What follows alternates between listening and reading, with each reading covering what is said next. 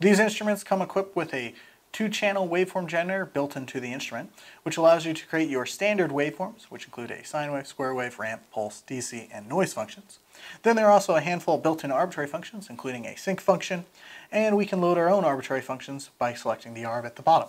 Let's select our sync function here, and we'll now see a sync function on our oscilloscope. Let's move this so we can see 2 points. And now we can also change our frequency, the amplitude, offset, start phase, align phase, all that. And then if we wanted to, we can then go into our settings, and then we can go into type, and we can choose if we want to modulate the signal, sweep the signal, or burst the signal, if we would so desire. Let's go back to source 1. Now to show some of the other capabilities of the instrument, let's turn on our second generator, which will now see a sine wave on channel 2 in blue. And what we're going to do here is we're going to select our waveform. We're going to actually go all the way down, and we're going to select arbitrary.